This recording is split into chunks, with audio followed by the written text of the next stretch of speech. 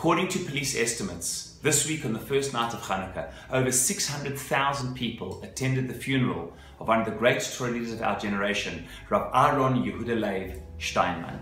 600,000 people in the Jewish world. That's around 1/10 of every Jewish Israeli was present at this particular funeral.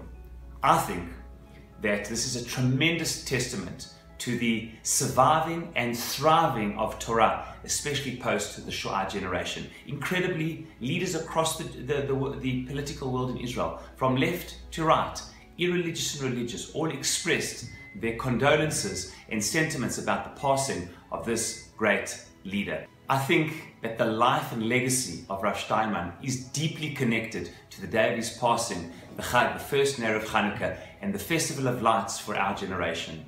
Indeed, Rav Shteinman was born in 1913, 104 years ago, before the First World War, and lived through the First and the Second World War, managing to escape in 1945, arriving in Switzerland from Russia, surviving the war in Switzerland, and moving to Israel in 1945.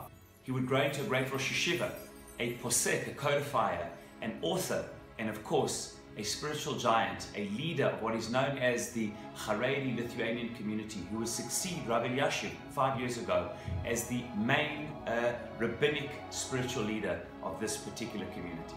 Over and above his great Torah scholarship, he was also one of those who supported what's known as the Nachal Haredi, Netzach Yehuda, integrating people from this particular community into the army and also into the workforce. Highly controversial in what's known as the Haredi world, but bold in being able to see the need to integrate those who are appropriate into broader society, contributing both to themselves and to the state of Israel. What touched so many people deeply was the publicizing of his tzava'ah, his spiritual will, in the recent days. He writes that let alone 600,000 people, he said, if only 10 people attend his funeral, that is all that is necessary halachically. He asked not to be eulogized, not for articles to be written about him, not for children's names to be named after him, to simply allow him to, so to speak, move on to the next world without the, the regular pomp and ceremony that is often done for those who pass on.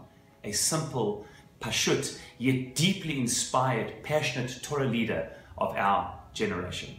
The story of Rav Shteinman is very much the story of Chanukah, timelessly and for our generation. After all, says the Maharal of Prague, why is it that the Neirot of Chanukah, the flames of Chanukah, the candles of Chanukah, are the focus of the Chag? At the end of the day, when you look at the facts, the most impressive miracle and most necessary miracle by far for the survival of the Jewish people was the rebellion against the Greeks. Without that rebellion, without fighting, and as we say in the Al Nisim prayer, that's what it's all about. V'rabim biyad ma'atim, etc. Rasha'im biyad tzadikim. Without the small band of people, one family standing up against the Greeks, there would, God forbid, perhaps be no Judaism left today. At the end of the day, it was the miracle of the military defeat against one of the strongest armies in the world.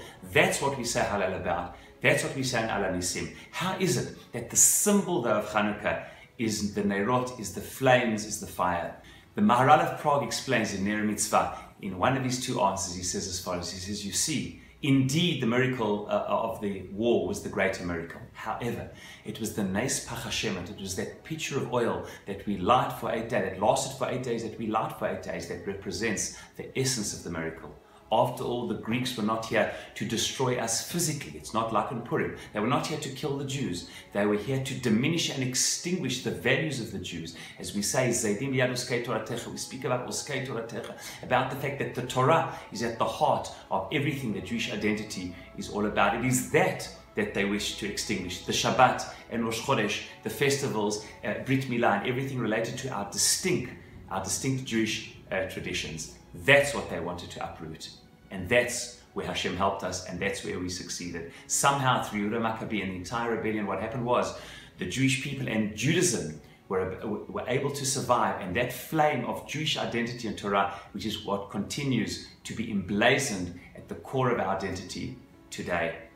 This, I say in conclusion, is the great miracle of Israel, the state of Israel in our generation. The state of Israel has rebuilt the body of the Jewish people, the physical body, giving it its national collective physical framework and the rebuilding of the Torah world that Rav Shteinman and so many others have been involved in Israel and around the world is rebuilding its soul. May we merit for the body and soul to be invigorated together, for the body of Israel in its 70th year and all of the Jewish people to be as healthy as possible, but always to be infused and illuminated by the Spirit, by the soul, by the Torah, which ultimately is at the core of what Jewish identity and destiny is all about.